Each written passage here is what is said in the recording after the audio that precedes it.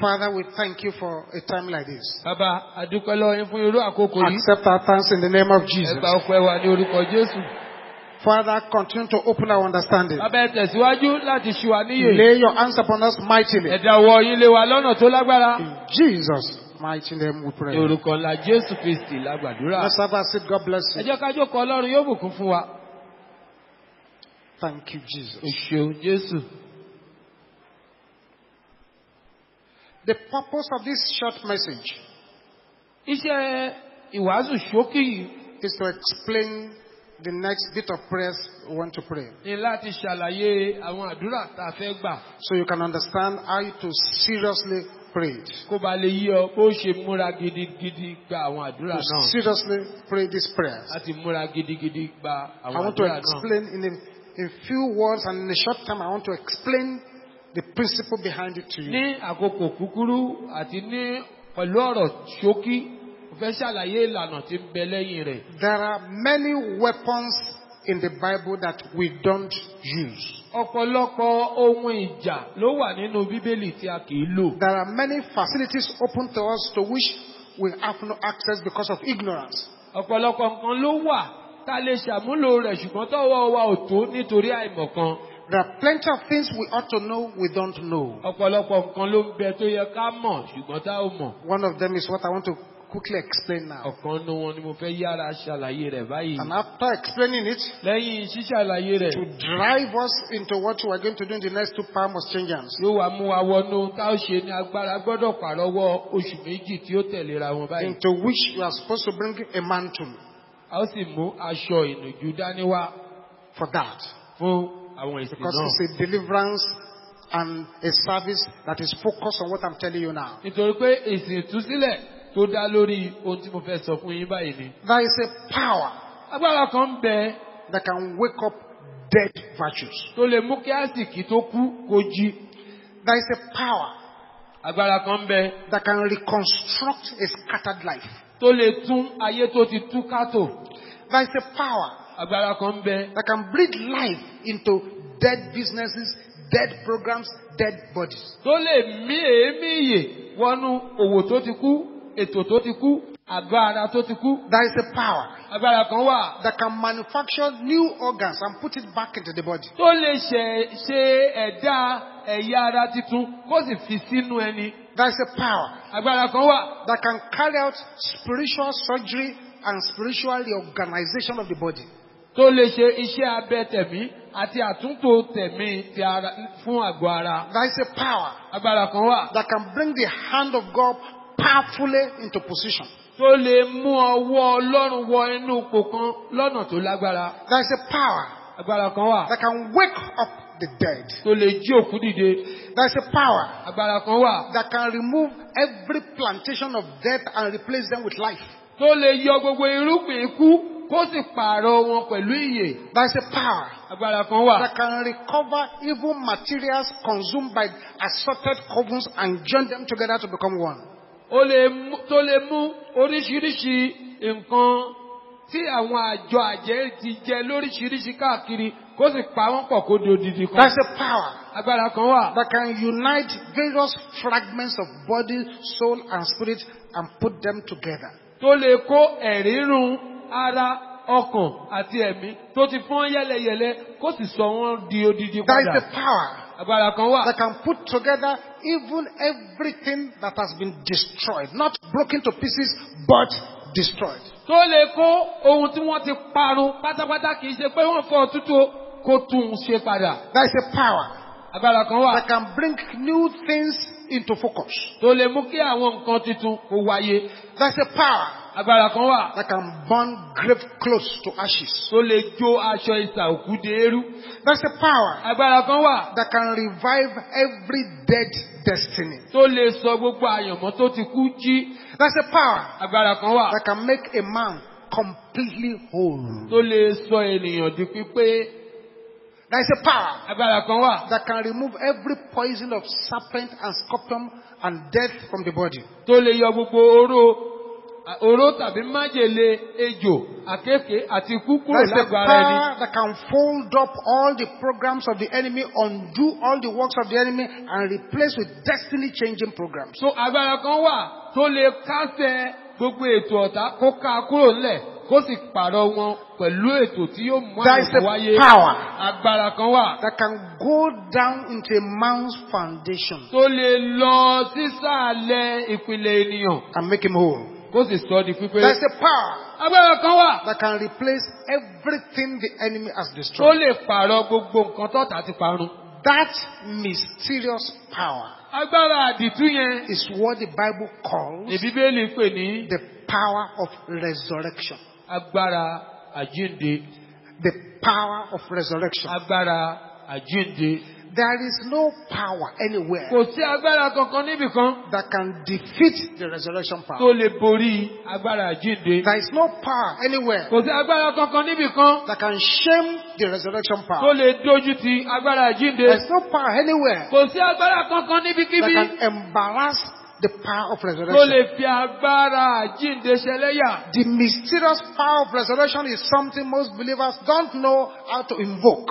Àdìtú agbára àjíǹde jẹ́ ohun kan tí ọ̀pọ̀lọpọ̀ Kìrìsìtẹ́nì ò mọ bá a ṣe ń rú sókè. This is one power we need to invoke here today. Ó jẹ́ agbára kan tá ń láti pè It's the níbí same lónìí. power we're going to invoke on the mantles we're going to bring us from next month. Agbára kan náà la ó pè sórí àwọn aṣọ ìnùjú tá ó mú wá síbí láti oṣù tó ń bọ̀. A situation has arisen now Ìṣẹ̀lẹ̀ ti ṣẹ̀ báyìí that what the Bible says, débi pé ohun tí Bíbélì sọ that evil men pé àwọn ènìyàn búburú and seducers, àti atọ́nijẹ́ they are waxing stronger and stronger. wọ́n ń lágbára sí i lójoojúmọ́. It has gotten to that situation now. Ọ̀rọ̀ ti dójú ẹ̀.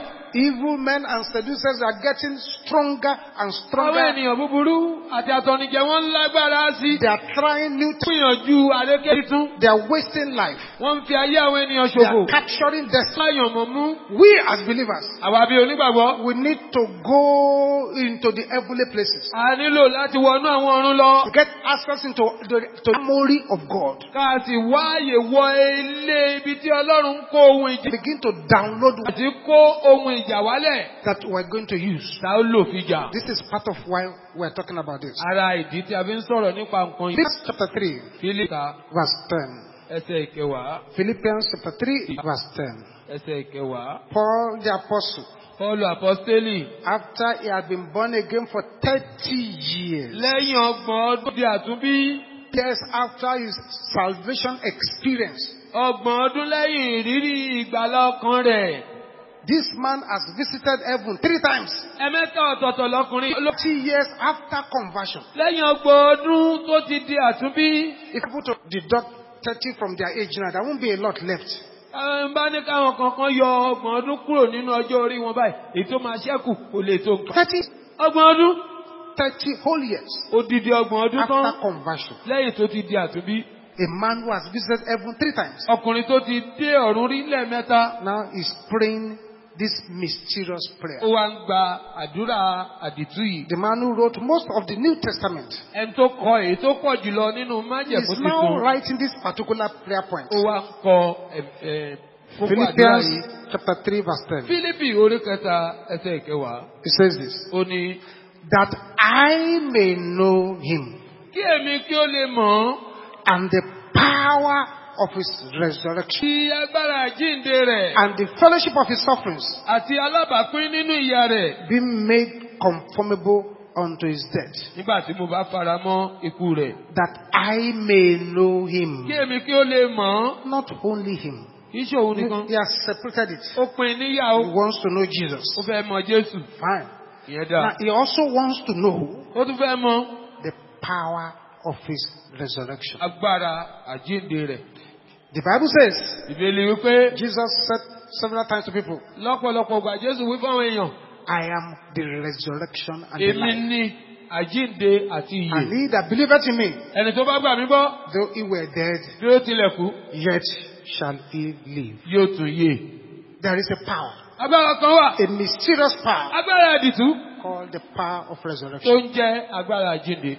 this prayer we're going to start praying now A bẹ̀rẹ̀ sí gbàdúrà báyìí o. was the prayer we prayed some time ago Àdúrà yìí ni àdúrà tá a gbà nígbà kan rí. for a woman whose womb had cancer.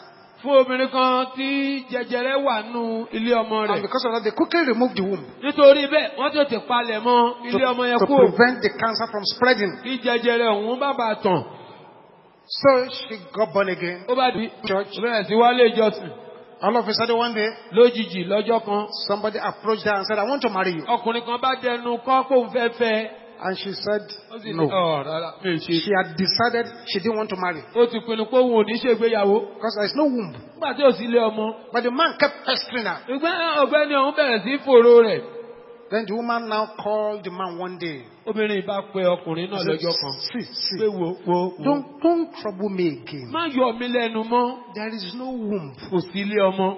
The brother said, Arákùnrin ọ̀hún pé God did not tell me whether there is womb or not. Ọlọ́run ò sọ fún mi bóyá ilé ọmọ wà àbí ilé ọmọ ò sí. God said, this is your wife. Ọlọ́run ṣáà sọ pé ìwọ nìyàwó mi ni. Anyway, they got married. Nígbà tó yá, wọ́n ṣègbéyàwó. It was the pregnancy of this sister, Oyún tí arábìnrin yìí ní the delivery of the baby, àti bó ṣe bímọ that converted the surgeon ló mú kí oníṣẹ́ abẹ tó ṣe iṣẹ́ abẹ who fún did the surgery kó fààyè rẹ̀ fún Jésù. and became a member of Mountain of Fire. Ó wá di ọmọ orí òkè náà. That was what converted him. Ohun tó yí padà nìyẹn. He kept saying, Ó ṣàwí pé but I removed the womb. ṣùgbọ́n èmi ni mo yọ ilé ọmọ yẹn kúrò. But I removed the womb. Ṣùgbọ́n èmi ni mo But yọ. I removed the womb. Èmi ni mo yọ ilé ọmọ He yẹn. kept saying that one. Ohun But tó I ń removed the tẹnu womb. mọ́ nìyẹn. So, but here is the baby. Ṣùgbọ́n mo rè And you delivered it in this hospital. inú ilé ìwòsàn rẹ náà ni wọ́n ti bímọ. I must follow you to your church. Mo ń láti tẹ̀lé ọdẹ ilé I'm ìjọsìn praying for yẹn. somebody here. Mo ń gbàdúrà fún ẹnìkan níbí. Your testimony will give birth to other testimonies. Ìjẹ́rìí rẹ yóò bí àwọn ìjẹ́rìí mìíràn. In the name of Jesus. Orúkọ Jésù. Let your amen roar like thunder. Kàmí rẹ̀ ó sán bí àrá. It was the same prayer we were praying the other time. Àdúrà náà là ń gbà nígbà kan. And this boy, Ọmọkùnrin kan. father, Bàbá rẹ̀. professor. Pòfẹ́sọ̀ ni. Mother, Ìyá rẹ̀. professor. Pòfẹ́sọ̀ ni. But son, Ṣùgbọ́n ọmọ dunce. olódo ni. Anytime he was in class, Gbogbo ìgbà tó bá wà ní kíláàsì, he came last. òun ló máa ń gbé ipò tó kẹ́yìn. There were 36 people in class. Àwọn mẹ́rìndínlógójì wà ní kíláàsì. His position was number 36. Ipò rẹ̀ jẹ́ mẹ́rìndínlógójì They yẹn náà. added 4 more students to the 36. Wọ́n tún fi akẹ́kọ̀ọ́ mẹ́rin kún They mẹ́rìndínlógójì. became 40 in class. Wọ́n tún di ogójì ní kíláàsì wọn. He moved to position 40. Ipò rẹ̀ bá tún di ipò ogójì. Moved right down to the last. Ó lọ sí ìsàlẹ̀ He pátápátá. was in a service like this. Ní irú ìsìn báyìí ni. We pray this kind of prayer. Àgbà irú àdúrà yìí. The boy was not there, Ọmọ yẹn ò sí ń bẹ̀. but the parents were there. Ṣùgbọ́n àwọn òbí rẹ̀ wà bẹ̀. They prayed those prayers. Wọ́n ti gba àdúrà yẹn And gidigidi. the word came forth for them. Ọ̀rọ̀ ìmọ̀ sì jáde nítorí tiwọn. By the next examination, Nígbà tí wọ́n máa fi ṣe ìdánwò lẹ́yìn èyí tó ṣe the kẹ́yìn. boy moved from 40th to 1st. Ọmọ òun lọ láti ipò ogójì lọ sí ipò kìíní. The teachers did not believe it. Àwọn tíṣà ò gbàgbọ́. So they set a separate, harder exam for him. Wọ́n bá tún ìdánwò tó tún le ju tàkọ́kọ́ lọ, wọ́n dá a ṣe fóun. The miracle is that he even did better in that one. Iṣẹ́ ìyanu bẹ̀ ni pé nínú èyí tí wọ́n dá ṣe yẹn, ó tún ṣe dáadáa ju That tàkọ́kọ́ lọ. is what happens Ohun tí ó ṣẹlẹ̀ when nìyẹn. this mysterious power that I'm talking about Nígbà tí agbára àdìtú tí mò ń sọ yìí comes into a situation. tó bá wọ inú ọ̀rọ̀ kan. I'm praying for somebody here today. Ó gba aládùúrà fún ẹnìkan níbí lónìí. Let your amen tear the gates of hell. Jẹ́ kí àmì rẹ kó fa iná ọ̀nà ọ̀run Any àtàlíyá. good thing the enemy has killed in your Ohun life, rere gbogbo tí ọ̀tá ti pa nínú ilé rẹ. receive resurrection power in the name of Jesus. Jíǹde ní orúkọ Jésù.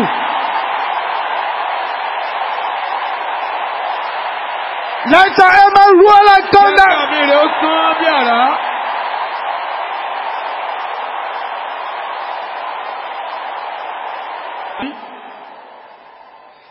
Ìbéèrè In John chapter 1, nínú orí kìíní. in the beginning was the word, Ní àtètèkọ́ṣe ni ọ̀rọ̀ wà. and the word was with God, Ọ̀rọ̀ sì wà pẹ̀lú Ọlọ́run. and the word was God. Ọlọ́run sì ni ọ̀rọ̀ náà. All things were made by him. Bẹ́ẹ̀ la dá All, ohun gbogbo. all things Ohun gbogbo were made by him. la dá nípa rẹ̀. Without him that was made. Ohun a kò dá ohun. Creative and resurrection power. Ó ń sọ̀rọ̀ nípa ara It is this prayer that Èyí ni ọkùnrin kan gbà. and the power of God fell upon him. Wọlé and his sperm count jumped to 100 million. Àtọ̀ rẹ̀ ó gbé fúkẹ́, ó wá di èyí tó pọ̀ rẹpẹtẹ. I'm still praying the same prayer Wọ́n here. yìí ń tún àdúrà yẹn gbà o. Whether it is a dead business, Àbí àgọ́ ara tó a ti kú. dead school, Àbí ilé ìwé tó ti kú. a dead child, Àbí ọmọ tó ti kú. a dead destiny, Àbí àyànmọ́ tó a ti kú. dead virtue Àbí àsìkí tó ti that kú. the enemy has done. Tí ọ̀tá ṣe. Receive resurrection power in the name of Jesus. Àjíǹde ní orúkọ Jésù. Let the amen roar like fire and like thunder. Ó sọ bí iná àti àrá. In the name of Ní Jesus. orúkọ Jésù.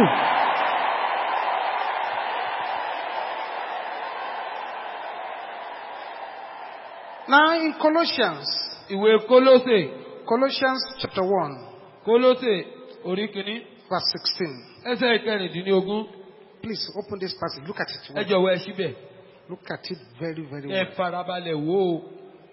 Colossians Kólósè 1:16. orí kìíní ẹsẹ̀ ìkẹrìndínlógún. For by him were all things created Nítorí nínú rẹ̀ ni a ti dá ohun gbogbo. that are in heaven, Ohun tí ń bẹ ní ọ̀run. that are in earth, Àti ohun tí ń bẹ ní ayé. visible and invisible, Èyí tí a rí àti èyí tí a kò rí. whether they be thrones or Wọ́n dominions, bá ṣe ìtẹ́ tàbí oyè. or principalities or powers. Tàbí ìjọba tàbí ọlá. All things Nípa were created by him and ni for a him. ti dá ohun gbogbo àti fún un. Whether the thing is visible, Ìbá jẹ́ ohun tá a rí. whether it's invisible, Ìbá jẹ́ ìta ò rí. whether it's in heaven, Ìbá jẹ́ ọ̀run ló wà. whether it's on earth, Ìbá jẹ́ láyé ló wà. if it is something that is to be Ohun tó yẹ kó jẹ́ tìrẹ. and the enemy assassinated it, Sọ́tà sì ti pa. the enemy has killed it. Ọ̀tá sì pa. What I'm saying in this morning is this: Ohun tí mò ń sọ lóhùn all rẹ̀ ni those pé good things that have been killed, gbogbo nǹkan rere tí wọ́n ti pa wọ́n yẹn. receive the resurrection power of the Lord Jesus Christ Àjíǹde Jésù Olúwa.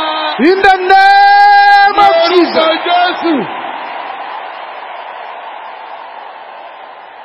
The Bible tells us Bíbélì sọ fún wa that Ezekiel saw a valley of pé dry bones, Ìsíkẹ́lì rí àfonífojì egungun gbígbẹ. and the Lord said, "Can these bones live?" Olúwa sì wí pé àwọn egungun wọ̀nyí lè yè bí. Oh Lord, thou knowest. Ó sì fèsì pé Olúwa ìwọ ni ó mọ̀ o. Prophesy. Sọtẹ́lẹ̀. Prophesy upon these bones. Sọtẹ́lẹ̀ sí àwọn egungun wọ̀nyí. It's not me who will talk to them. Èmi kọ́ ni wọ́n bá wọn sọ̀rọ̀. You do the talking. Ìwọ ni kò sọ̀rọ̀. You do the talking. Ìwọ ni kò sọ̀rọ̀. Ezekiel should have said, "Oh God, you know." Ìsíkẹ́lì ní Olúwa ìwọ ló mọ̀. Say, you think I'm going to talk to them for you? No. Ó lérò pé mi ni wọ́n wà bá wọn You sọ̀rọ̀ fún ọ. are to do the talking Ìwọ ló sọ̀rọ̀ with your mouth. pẹ̀lú ẹnu tirẹ̀. After all, the Bible says, Bíbélì sáà ti wí pé "No weapon that is formed against you shall kò prosper. sí ohun ìjà tá a ṣe sí ọ tí yóò ṣe rere. And any tongue that shall rise against you in judgment, Àwọn káwọn tó bá dìde sí ọ ní ìdájọ́ thou ni ìwọ shall condemn." yóò dá lẹ́bi. It didn't say, "Ask God to come and condemn it." Kò No, ní you. pé Ọlọ́run kó wá dá lẹ́bi. Ìwọ He said, Ezekiel, Ezekiel prophesy unto these bones. sọ tẹ́lẹ̀ sí àwọn egungun wọ̀nyí. Tell them, "O ye dry bones, Sọ fún wọn pé ẹ̀yin egungun gbígbẹ. hear the word of the Lord." Ẹ̀gbọ́n ọ̀rọ̀ Olúwa. And they prophesied, Ó sì sọ tẹ́lẹ̀. and the bones came back to life. Àwọn egungun ọ̀hún sì padà dá lẹ́bi. That is the power of resurrection. Agbára àjíǹde nìyẹn. It applies to everything. Gbogbo nǹkan ló ràn. It's not only life and death. Kì í ṣe ọ̀rọ̀ ikú àti ìyè It nìkan. applies to you. Nǹkan tó ń ṣe ló ràn. When we command that power Bàbá pàṣẹ pé kí agbára náà to enter into the body, kó wọnú agbára. things begin to happen. Nǹkan abẹ́rẹ́ sí ṣẹlẹ̀. The organization takes Yóò place. ṣe àtúntò. When we command that power Bàbá ní kí agbára náà to enter into a body, kó wọnú agbára. if something there is not working properly, Ohun kan bẹ̀ ò bá ṣiṣẹ́ déédéé. or it's been bastardized and polluted by the enemy, Àbáta ti ṣe báṣubàṣu, ó ti gba àdàlù látọwọ́ ọ̀tá. it is taken out. Á yọ jáde. A new one place replacement. Á sì fi tuntun rọ́pò rẹ̀. I'm praying for anyone in this gathering Mo ń gbàdúrà fún ẹnikẹ́ni tó wà ní ìpéjọpọ̀ yìí. or listen to me, Àbí tó ń gbọ́ mi. and the doctors have told you Táwọn oníṣègùn òyìnbó sì ti wí fún ọ pé a particular organ has stopped working. ẹ̀yà kan nínú ara rẹ̀ ò ṣiṣẹ́ mọ́ o. It's bad. Pé ó ti bàjẹ́. Ovaries are dead. Womb dead. Àpò ìbímọ ti This bàjẹ́. dead. Ilé Right ìbàjẹ́. there where you are. Níbi tó wà ní. Hear the word of the Lord. Gbọ́ọ̀rọ̀ Olúwa. Receive the resurrection power in the name of Jesus. Àjíǹde ní orúkọ Jésù. A sevenfold amen. Àjíǹde.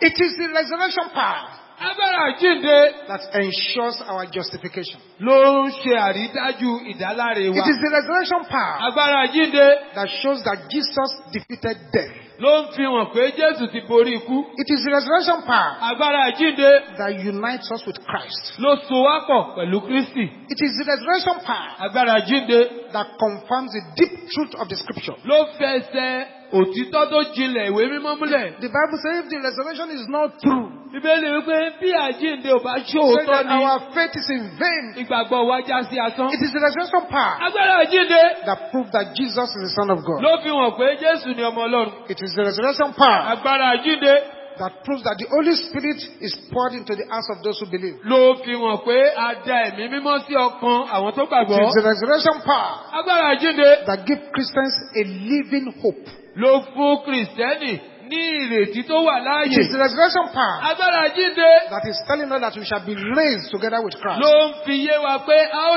jí wa sókè pẹ̀lú Kristi. It is the resurrection power Agbára àjíǹde that makes us to understand ló jẹ́ kó di mímọ̀ fún wa that we will judge the world in righteousness. pé àwa la ó dájọ́ gbogbo àgbáyé nínú It is the òdodo. resurrection power. Agbára àjíǹde Psalms say. ló fẹsẹ̀ múlẹ̀ ohun tí Jésù wí. It is the resurrection power Agbára àjíǹde that conquers death ló for us. borí ikú fún wa. It is that power, Agbára yẹn, resurrection power, agbára àjíǹde is actually the foundation ó ní èpè ìyẹn. because it was that power that defeated devil who has the power of death. Nítorí agbára náà ló borí èṣù tí agbára ikú ń bẹ lọ́wọ́ rẹ̀. It defeated the devil who has Ó the borí power of èṣù death. tí ó ní agbára ikú lọ́wọ́. It was that power Agbára náà that saved that sister. ló gba arábìnrin kan. They were already wheeling her to places where if she would die. Wọ́n ti bẹ̀rẹ̀ sí ní gbé e lọ síbi tí wọ́n máa ń kó àwọn tí wọ́n gbàgbọ́ pé dájúdájú eléyìí máa kú ni. She begged to be given her phone, which was taken. Ó bá bẹ̀ wọ́n pé ẹ̀rọ alágbèéká òun tí wọ́n gbà lọ́wọ́ òun kí wọ́n dá fún un. She begged them to return the phone. Ó bẹ̀ wọ́n pé kí wọ́n mú fóun padà. She called. Ó bá pè. And fortunately, as God will have it, Gẹ́gẹ́ bí Ọlọ́run ṣe jẹ́ ó bọ́ sí lọ́jọ́ náà. I was able to pick the call. Mo bá gbé ìpè ọ̀hún. Because it's not possible Nítorí kò ṣeé ṣe for any genuine man of God fún òjíṣẹ́ Ọlọ́run to nítòótọ́ answer all calls. It's not possible. láti máa gbé gbogbo ìpè. As I'm standing here now, Bí mo ti dúró báyìí sí, my phone is ringing ẹ̀rọ alágbèéká mi. from all over the world.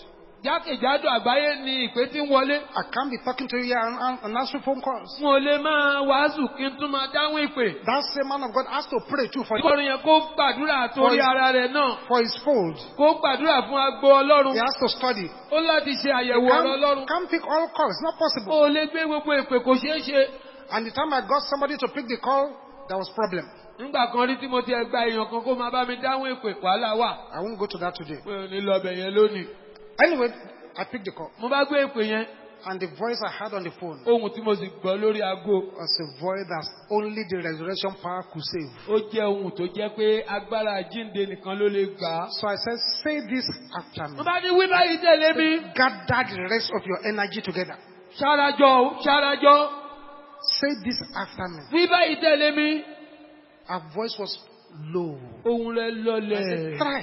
Mo ní gbìyànjú o. Say this after me. Wí báyìí tẹ̀lé mi. Say, I plug my life Mo ti ayé mi bọ into the resurrection power inú agbára àjíǹde of the Lord Jesus ti Christ Jésù Kristi Olúwa. by the power Nípa agbára in the blood of Jesus. ẹ̀jẹ̀ Jésù. She started. Ó bá bẹ̀rẹ̀. I plug my Mo life ti ayé mi into the resurrection power pẹ̀lú agbára of the àjíǹde Lord ti Jesus Jésù Christ Olúwa. by the power in the Nípa blood of Jesus. agbára ẹ̀jẹ̀ Jésù I plug my ti life. ayé mi bọ. She started Ó bẹ̀rẹ̀ gradually, wẹ́rẹ́wẹ́rẹ́ gradually. wẹ́rẹ́wẹ́rẹ́. The voice began to open up. Ohun yẹn bẹ̀rẹ̀ sí Very jáde. soon, Láìpẹ́ láìpẹ́ I could hear voices around her. mo bẹ̀rẹ̀ sí gbọ́ àwọn ohun míì lẹ́gbẹ̀ẹ́ Say, rẹ̀. Madam, why are you shouting? Madam, why are you shouting? Was the masses? Kí ló dé tẹ̀ ń pariwo? Àwọn yẹn ló ń béèrè lọ́wọ́ rẹ̀. Why are you shouting? Kí ló dé tẹ̀ ń pariwo? She shouted even more. Ó wá kígbe sí. And she got away from that place. Ó sì kúrò nílé ìwòsàn. Totally healed. Ó gba ìwòsàn tó péye. By the next morning, confusion in the hospital. Rògbòdìyàn ṣẹlẹ̀ nílé The ìwòsàn. consultant was angry. ọ̀jọ̀gbọ́n ọbẹ̀ inú ń bì. That why did they give her these dangerous injections Pé kí ló dé tí wọ́n fún nírú àwọn abẹ́rẹ́ tó lóró yìí? into her heart, into her Sínú body? ọkàn rẹ̀, sínú ara rẹ̀. They said because all Ara rẹ̀ nínú wọn òṣìṣẹ́ mọ́. it's not possible, not this woman. Ó rẹ̀ eléyìí òṣìṣẹ́ irọ́ lẹ pa kò ṣe. There was argument. Wọ́n bẹ̀rẹ̀ sí jiyàn. The man said, excuse me, don't argue, don't Ó argue. bá ní ẹ má jiyàn. It is a miracle. Iṣẹ́ ìyanu ni. I call Mo pè on the resurrection power agbára àjínde of the Lord Jesus Christ. ti Jésù Olúwa. That resurrection power, Agbára àjínde just náà. as it maketh alive, Ó ti ń sọ nǹkan dá láàyè. can also kill without hands anything that wants to kill you. Ohunkóhun tó bá fẹ́ pa ìwọ láì lo ọwọ́, agbára àjínde lè pa wọ́n. Is this that same power Agbára àjínde kan náà. makes all things to consist? Ó mú kí gbogbo nǹkan dúró ṣọ̀kan. It changes dry bones. Ayé egungun gbígbẹ padà. It speaks creative words. A máa sọ̀rọ̀ ìṣẹ̀dá. It destroys stagnation and eliminates all kinds of decay. A pa ìdágún run. A sì mú kí gbogbo jíjẹ rẹ̀ ó ṣègbé. It brings the breath of life. Ó mú èémí ìyè wá. It raises both physically dead and spiritually dead. Ó mú kí ohun tó ti kú nípa tara àti ohun tó ti kú nípa tẹ̀mí kó jí When dìde. it enters into your blood, Nígbà tó bá wọnú ẹ̀jẹ̀ rẹ̀, it will put disease killers inside your blood. yóò fi apá àrùn sínú ẹ̀jẹ̀ So tìrẹ. any disease that enters your blood, it just dies off. Débi pé àìsàn tàbí àrùn tó bá wọnú ẹ̀jẹ̀ rẹ̀ So yóò dòkú by ni. that power of resurrection, Nípa agbára àjíǹde náà, you can preserve your own life. o lè dá ẹ̀mí ara rẹ̀ sí. You can experience heaven and earth. O lè ní ìrírí ìgbé ayé ọ̀run láyé. It can become such a situation. O lè dé ipò débi pé Handkerchiefs, aṣọ ìnùjú, sweat, òógùn, materials on your body àwọn nǹkan láti àgọ́ ara tirẹ̀. brings miracles because that power has entered A into máa it. mú iṣẹ́ ìyanu wáyé nítorí pé agbára náà ó ti wọnú rẹ̀. So what is the most powerful force in the universe today? Nítorí náà lónìí kí ni agbára tó ní ipá jùlọ ní gbogbo àgbáyé lónìí? Is it the power of electricity? Ṣé agbára mọ̀nàmọ́ná ni? No. Rárá o. Nuclear warfare? Ṣé ohun ìjà ogun olóró? Power of the waves? Ṣé agbára ìjì? Power of the wind? Ṣé agbára No. afẹ́fẹ́? Paul knew that most powerful. Pọ́ọ̀lù mọ ipá tó lágbára jùlọ yìí. It is the power of resurrection. Agbára àjíǹde ni. Followed by the voice of resurrection. Ohun tó tẹ̀lé ni ohun àjíǹde. Jesus was meek and gentle. Jésù jẹ́ ẹni jẹ́jẹ́ àtonírẹ̀lẹ̀. But by the time he got to the tomb of Lazarus, Wọ́n gbà tó dé ìtẹ́kù Lásárù. it became loud and noisy. Ó di aláriwo àtonírògbòdìyàn. Things can remain quiet without anything until that power of resurrection manifests. Àwọn nǹkan lè máa dákẹ́ rọ́rọ́ káriwó má sí. Àfìgbà tí agbára àjíǹde bá wọlé. The stillness and quietness of the cemetery will disappear if resurrection power descends there. Tí agbára àjíǹde bá wọ ìtẹ́kù, gbogbo ìpalọ́lọ́bẹ̀. That's why Jesus said, Lazarus, come forth. Ìjọba jẹ́ pé Lásárù jáde wá ní Jésù wí. If he had said, come forth, Ó bá jẹ́ kọ́kàn wípé jáde wá. there will be a crusade at the cemetery. Wọ́n ṣẹlẹ̀ níbi ìtẹ́kù. People will run back home. Gbogbo àwọn èèyàn á sì sá padà lọlé. You need to be able to connect to this power now. O nílò láti lè sopọ̀ mọ́ And agbára that náà. is the basis of the next 7 prayers you want to pray. Ìdí rẹ̀ tàbí fẹ́ gba àwọn àdúrà méje tó kàn yìí. But I want to help you. Ọlọ́run kò bá lè rí èsì. To succeed in this, you must surrender your life to Jesus. Láti ṣe àṣeyọrí nínú ọ̀rọ̀ yìí, o gbọ́dọ̀ fàyè rẹ fún Jésù. From all known sin, O gbọ́dọ̀ ronúpìwàdà kúrò ní gbogbo ẹ̀ṣẹ̀ tó you mọ̀. must learn how to control and tame your tongue. O gbọ́dọ̀ kọ́ bí ó ti ṣàkóso tó sì kó àwọn rẹ níjànú. You must have violent faith. O gbọ́dọ̀ ní ipá tó le. And you must, Ìgbàgbọ́ tó le. you must participate in living prayers. O sì gbọ́dọ̀ gba àdúrà alààyè. And that is what you want to go and do now. Ohun tá a fẹ́ ṣe nísinsìnyí nìyẹn. Please rise to your feet, everybody. Ẹ jọ̀wọ́ ẹ dìde dúró. Rise to your feet now, Ẹ everybody. dìde dúró báyìí. Thank you, Jesus. O ṣeun Jésù. Rise to your feet. Ẹ dìde dúró. But you see, if you are here this morning Ṣùgbọ́n bó bá wà mí lówùúrọ̀ yìí. and you are not born again, Tó o sì tí ì di àtúnbí. you have not yet surrendered your life to O ì Jesus, tí ì fi ayé rẹ fún Jésù. you have a wonderful opportunity before we start these 7 prayers Àǹfààní ńlá là ń bẹ fún ọ ká tó bẹ̀rẹ̀ àwọn àdúrà méje yìí. to do so. Láti ṣe bẹ́ẹ̀.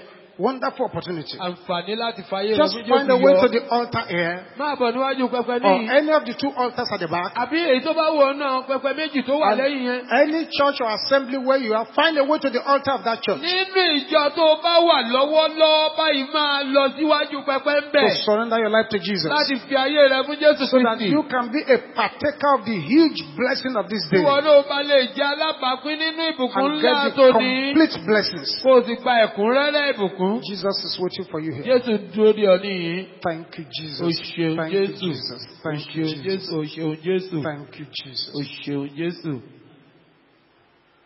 Those of you at the altar, I congratulate you. Ẹyin tí a wà níwájú pẹpẹ mo kí n kú oríire. Just say what I'm going to say now. Ẹ wí tẹ̀lé mi nísinsìnyí. Bow down your heads and close your Ẹ eyes. tẹríba kẹ́ẹ̀dì ojú yín. Say, Father, Ẹ wí pé bàbá in the name of Jesus, ní orúkọ Jésù. I come before you now. Mo tọ̀ yín wá nísinsìnyí. Lord Jesus, Jésù Olúwa. come into my Ẹ life. wọnú ayé mi wá. Take control of my Ẹ gba life. àkóso ayé mi. In Jesus' Ní name. orúkọ Jésù. Amen. Àmín. You said that short prayer with me. Bó bá gbàdúrà yẹn tẹ̀lé I'm mi. going to pray with you Mo now. gbàdúrà fún ọ nísinsìnyí. Father, Bàbá, I thank you for your children mo here dúpẹ́ lọ́wọ́ yín fún àwọn ọmọ yín wọ̀nyí. who have taken this very important Tí wọ́n decision. ṣe ìpinnu tó ṣe pàtàkì Father, yìí. keep them standing by your power. Bàbá ẹ gbé wọn lórí pa agbára yín. Lay your hands upon their Ẹ lives. dá ọwọ́ yín lé ayé Write their wọn. names in the book of Ẹ life. kọ orúkọ wọn sínú Today ìwé that they have ìyè. surrendered their lives to Lónìí Jesus, yìí tí wọ́n ti fi ayé wọn fún let their lives Jésù. no longer remain the Kí ayé same. wọn má ṣe rí bákan náà mọ́. In Jesus' name Ní we orúkọ pray. Jésù la gbàdúrà. Amen. Àmín. Right there where you are, Níbi tó wà yẹn, the counselors will discuss with you àwọn olùgbaninímọ̀ràn wọn bá ọ sọ̀rọ̀. and they will give you directives. Wọ́n sọ àwọn ìgbésẹ̀ tó gbé fún ọ. The rest of us, wherever we Àwa are, yòókù níbi tá a wà. begin to talk to the Lord. Ẹ jẹ́ ká bẹ̀rẹ̀ sí ní bá Olúwa sọ̀rọ̀. Father, Pé bàbá, any sin in my life ẹ̀ṣẹ̀ yóò wù nínú ayé mi. that will not make your resurrection power to avail for me, Tí ò ní jẹ́ kí agbára àjíǹde rẹ̀ ó ṣiṣẹ́ fún mi. forgive me, O Lord. Dárí rẹ̀ jì mí Olúwa. Talk to the Lord now. Bá Olúwa sọ̀rọ̀ nísinsìnyí.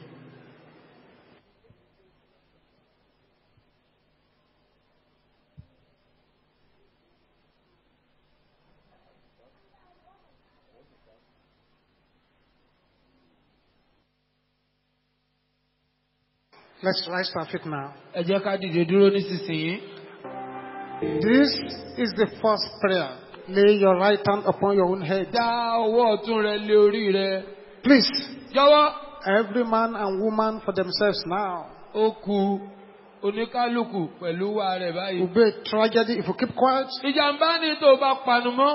Will be a tragedy if you like this. Ìjàmbá ló máa jẹ́ tó bá lọ jẹ́ kọ̀tà ó yàn ọ́ jẹ́ ń rú ìpàdé yìí. This is water of fire program. Omi iná ìpàdé omi iná ni eléyìí. Sisters, are you here today? Ẹ̀yin obìnrin ṣe wà ń bí lónìí.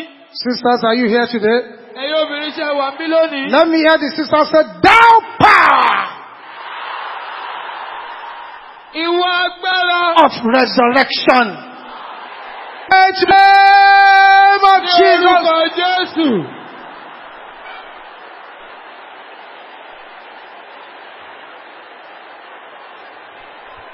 Thou power of resurrection. Ìwọ agbára jíde. Incubate my life. Àjọ̀bú ayé mi. In the name of Ní Jesus. orúkọ Jésù.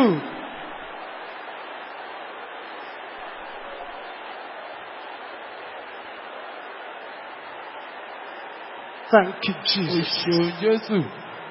Makatenda ya boshende.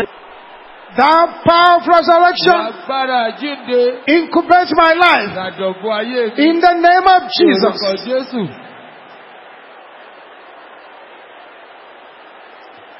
In Jesus' name we pray. Lórúkọ Jésù la gbàdúrà. This is number 2. Ìkejì. Wind of resurrection. Afẹ́fẹ́ àjíǹde. Blow upon my dry bones. Fi ìlú egungun gbígbẹ mi. In the name of Ní Jesus. orúkọ Jésù.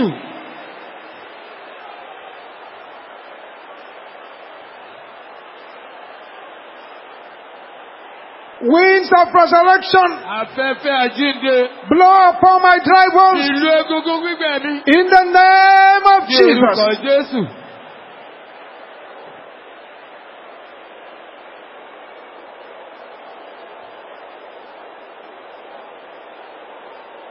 your mouth and decree it. Lẹ́nu rẹ̀ kó pa láṣẹ. Something is going on here. Ohun kan ń ṣẹlẹ̀ ní. That's right. Bẹ́ẹ̀ni. In Jesus' name we pray. Lórúkọ Jésù la gbàdúrà. I plug my life Mo ti ayé mi bọ into the resurrection power. inú agbára àjíǹde. Can I hear you?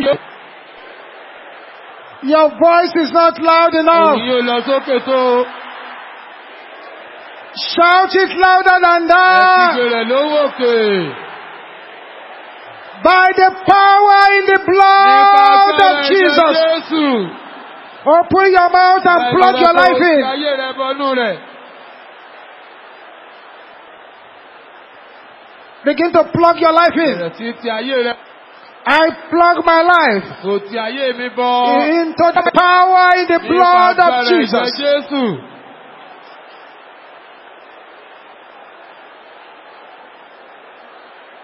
Thank you, Jesus. Jésù. That resurrection Ti ayé power. rẹ̀ bọnú agbára àjíǹde náà. In the name of Jesus. Lórúkọ Jésù. Makatenda yabo shendera bokopola bakayaba. Ribo soponda kaya boshenta. In Jesus' name we pray. Lórúkọ Jésù la gbàdúrà. Now this is number 4. Ìkẹrin. Number 4 is a prayer that has so much attached to it. Ìkẹrin ọ̀pọ̀lọpọ̀ nǹkan ló dìrọ̀ mọ́. By the power of resurrection. Nípa agbára àjíǹde. It is my turn to laugh. In the name of Jesus. Ní orúkọ Jésù. Thank you, Jesus. Ẹ ṣeun Jésù. By the resurrection. Nípa agbára àjíǹde. Bẹ́ẹ̀ni.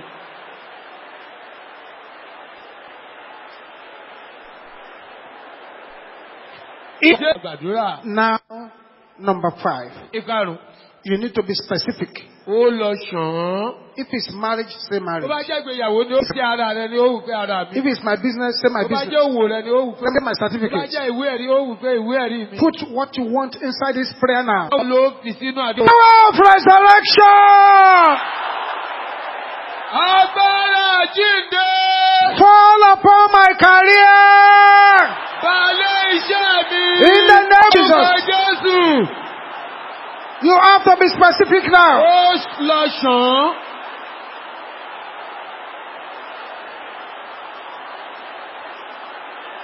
Jesus.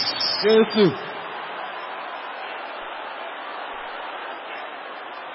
Thank you, Jesus. Ṣeun Jésù. Makatenda yaboshente. Orúkọ Bákáyà. Ribosoponda. Rasketelia Kaya. Continue saying it. Tẹ̀síwájú. Jesus is here. Jésù ń bẹ ní. Thank you, Jesus. Thank you, Ó Jesus. ṣeun Jésù. Thank you, Jesus. Thank you, Ó Jesus. ṣeun Jésù. Masekatonda yaboshende raba.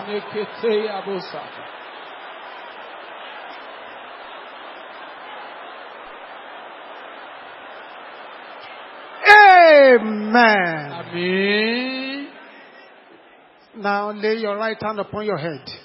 Gbé ọwọ́ ọ̀tún rẹ lé orí rẹ. You are going to pray that prayer on your head. Ó gbàdúrà yẹn sí orí rẹ. Power of resurrection. Agbára àjíǹde. Fall upon my head. Lé orí mi. In the name of Jesus. Jésù.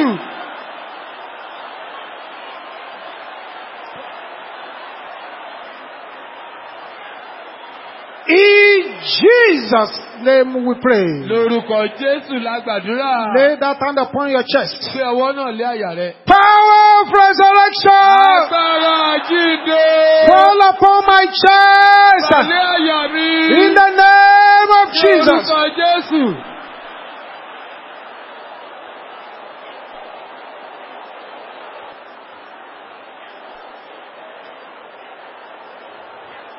In Jesus' name we pray. Lórúkọ Jésù la gbàdúrà. This is number 6 now. Ìkẹfà. Power of resurrection. Agbára àjíǹde. Can you shout that loud and clear? Gbé rẹ̀ lówókè. Catapult my destiny. Gbé ayé In mi the tó name of mi Jesus. Ní orúkọ Jésù.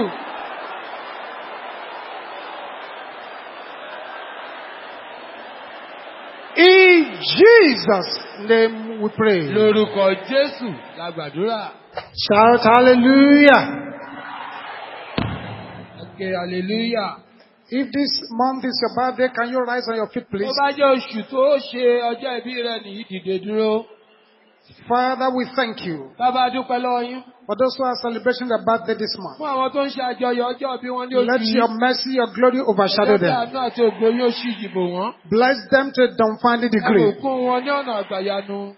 By this time next year, if Jesus tarries in his Báwo coming, yẹ ọdún tó ń bọ̀ bí Jésù bá fa bíbọ̀ let rẹ̀ them be sẹ́yìn? bigger bundles of testimonies in the name of Jesus. Tí ìjẹ́rìí rẹ̀ pọ̀ rẹpẹtẹ lórúkọ Jésù. Thank you, Heavenly Father. Àdúpẹ́ bàbá wọ̀run. Bring out your prayer letter Ẹ now mú lẹ́tà àdúrà yín jáde and nísinsìnyí. stretch it towards the heavens. Kẹ́sì nà án sí òkè ọ̀run. Father, we thank you for these prayer letters. Bàbá dúpẹ́ lọ́wọ́ ẹ mú lẹ́tà àdúrà wọ̀nyí. We commit the letters unto your hands after the order of Ezekiel. A fi àwọn lẹ́tà náà lé yín lọ́wọ́ bí Èsèkáyà ti ṣe. Answer them by fire in the name of Ẹ Jesus. dáhùn wọn nípa iná lórúkọ Jésù. Let every point written in these letters become testimonies. Gbogbo ọ̀rọ̀ tá a kọ sí àwọn lẹ́tà wọn yóò In the name of the Lord Jesus lórúkọ Christ. Jésù Kristi Olúwa. Thank you, Heavenly Father. Adúpẹ́ bàbá wọ̀run. In Jesus' name we Ní pray. orúkọ Jésù la gbàdúrà. As you remain standing, Lórí ìdúró, again pick any song of praises in your tí mouth orin yìí tó bá wù ọ́ bẹnu, and sing it loud and clear kò to the kọ́ King lóhùn of rárá Kings, sí ọba àwọn ọba to the Lord of Lords. àti Olúwa àwọn olúwa. Thank you, Jesus. Ìṣeun Jésù.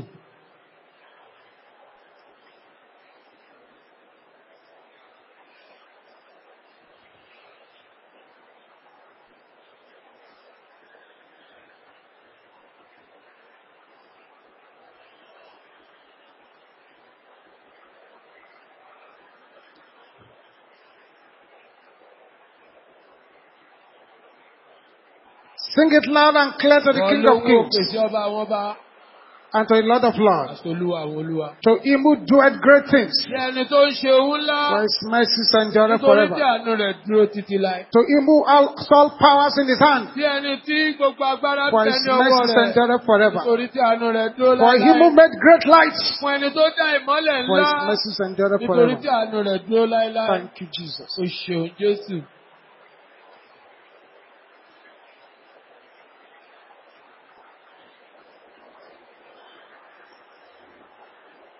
Amen. Àmín. Bring out your first bottle of water, Mú omi àkọ́kọ́ jáde, the one you have to drink here. èyí tó máa mu níbí. Don't mix it up with the other two. Má dà á pọ̀ máwọn méjì yòókù. The one you want to drink here. Èyí tó fẹ́ mu níbí ni kò kọ́ mú jáde báyìí. Make sure you drink it here. Ó sì rí dájú pé ibi ló ti mú.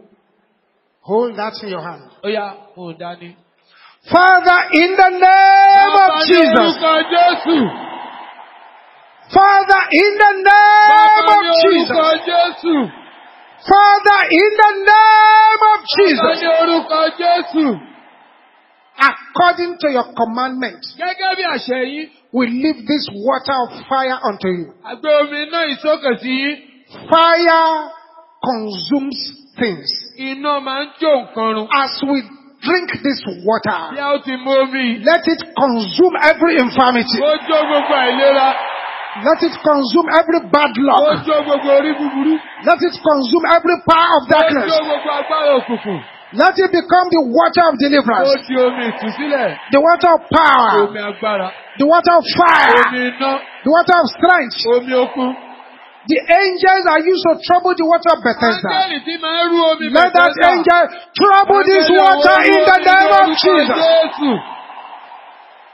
Thank you, Heavenly Father. Adúpẹ́ bàbá wa ọ̀run. In Jesus' name we pray. Lórúkọ Jésù la gbàdúrà. Drink from this bottle now. Mu nínú omi yìí báyìí. You can drink a little bit for now, Mu díẹ̀ nínú rẹ̀ ń sìn. but be sure you drink everything before you leave this place Mo rí i dájú pé o mú tán kó tó kúrò bí. and go away with the bottle. Don't drop it at the prayer sitting. Má ju ike rẹ̀ sílẹ̀ bí o. Kò mú un lọ léni. Just a little bit of the water. Mu díẹ̀ nínú rẹ̀ báyìí. Thank you, O Jesus. ṣeun Jésù. Put it aside. Mu sẹ́gbẹ̀ẹ́. Pick the second bottle of Ó water. yá mú ike ìkejì The jáde. second bottle of water is for territorial deliverance. Ike ìkejì ìtúsílẹ̀ agbègbè ló wà fún. Territorial deliverance. Ìtúsílẹ̀ agbègbè. Father, in the name of Bàbá Jesus, ní orúkọ Jésù. we leave this water up to you, Lord. A gbé omi ìsókè sí yín As we Olúwa. pour it in our environment, Bí bá ó ti dà á sí àdúgbò wa. sprinkle it in our place of Bí a ó work, ti fún ọ sí ibi iṣẹ́ wa. sprinkle it in our Bí a ó house, fún ọ sí ilé wa. sprinkle it in our Bí buildings, a ó fún ọ sí ibi ibùgbé sprinkle it wa. on anything. Bí a ó fún ọ sí ohunkóhun. Let it have the cover of the blood Kí of ẹ̀jẹ̀ Jesus. Jésù kó po ibẹ̀. Let the place become a terror to the enemy. Ibẹ̀ di ẹ̀rù jẹ̀jẹ̀ fún In ọ̀tá. the name of Jesus, Orúkọ Jésù. the anointing for protection, Ìfòròyìn àpò. the anointing for breakthrough, Ìfòròyìn àlàjá. the anointing for power, Ìfòròyìn agbára. the anointing for excellence, Ìfòròyìn títayọ. fall upon this water in the name of Orúkọ Jesus. Jésù. Thank you, Heavenly Father. Adúpẹ́ bàbá In wọ̀run. Jesus' name we pray. Orúkọ Jésù. Àgbàdúrà That is the environmental deliverance. ti omi ìtúsílẹ̀ agbègbè nìyẹn. Now the third one. Ó kù kẹta. This is the one you keep in the house Eléyìí ló fi sílẹ̀ and lé. use constantly until the next water of fire. Tó máa wá lò léraléra kó tó di ìgbà tá ó ṣe But omi náà mìíràn. but tonight before you sleep, Ìgbọ̀n láṣálẹ̀ kó tó sùn. listen to this announcement. Ẹgbọ́n ìfilọ̀ yóò. Tonight before you sleep, Láṣálẹ̀ kó tó sùn. this third bottle, Ìkẹta yìí. pray the prayers on your paper on top of them. Àwọn àdúrà tó wà nínú ìwé ìléwọ́ tó wà lọ́wọ́ rẹ kó gbà There sí is omi prayer náà. on the water on your paper. Pray it on top of that Àdúrà water. sí omi tó wà nínú ìwé ìléwọ́ yẹn gbà á kó tó sùn lórí. Father, in the name of Bàbá Jesus, ní orúkọ Jésù. we commit this water unto your holy A hand. fi omi ilé ọwọ́ mímọ́ yín. Let divine energy, Ẹ jẹ́ kí okun tọ̀run. divine vitamins, Ajíra ti ọ̀run. divine medication, Egbògi tọ̀run. divine fire, Iná tọ̀run. divine power, Agbára divine tọ̀run. glory, Ògo ọ̀run. the deliverance power of God, Agbára ìtúsílẹ̀ ti the Ọlọ́run. yoke breaking power of the Holy Ghost, Agbára fífọ́ àjàgà the tẹ̀mí mímọ́. authority of ease, the authority of Àṣẹ deliverance. ìrọ̀rùn, àṣẹ ìtúsílẹ̀. Fall upon this water in the name of Ní Jesus. orúkọ Jésù. And so I sanctify this Nítorí water náà mo yẹ omi ìsinmi in the mọ́. name of the Ní Father, orúkọ Bàbá. the name of the Ní Son, orúkọ Ọmọ. the name of the Holy Ní Ghost. orúkọ Ẹ̀mí mímọ́. Anywhere this water enters into, Níbikíbi tí omi bá wọ̀. let it put the enemies to flight. Mo lé ọ̀tá láré. Let it disgrace every plantation of Mo tóbi darkness. gbogbo irúgbìn òkùnkùn. In the name Orúkọ of Jesus. Jésù. Thank you, Heavenly Father. Adúpẹ́ bàbá wọ̀run. In Jesus' name we Ní pray. orúkọ Jésù la gbàdúrà. Don't forget, Power Messengers, August and September, you come with a mantle. Ẹ má ṣe gbàgbé pé agbára gbọ́dọ̀ pàrọwọ́ ti oṣù kẹjọ àti oṣù kẹsàn-án. Ẹ ó mú aṣọ ìnùjú dání wá. Which we are going to pray on. Tá ó gbàdúrà sí. You too want to connect to tomorrow. O bá fẹ́ sopọ̀ mọ́. The youth. Àwọn ọ̀dọ́ wọ́n sopọ̀ mọ́ iṣẹ́ ìwàásù ti ọ̀la. It will be broadcast by satellite and by internet. Yóò wà lórí ayélujára àti ayára bí Let us àṣà. share the grace in fellowship. Ẹ jẹ́ ká jùmọ̀ ṣe ọ̀fẹ́ the grace of our Lord Jesus Christ, the love of God, and the sweet fellowship of the Holy Spirit be with us now and forevermore. Amen. Surely, goodness and mercy shall follow us all the days of our lives, and we shall dwell in the house of the Lord forever and ever. Amen. 21 thunderous, hallelujah.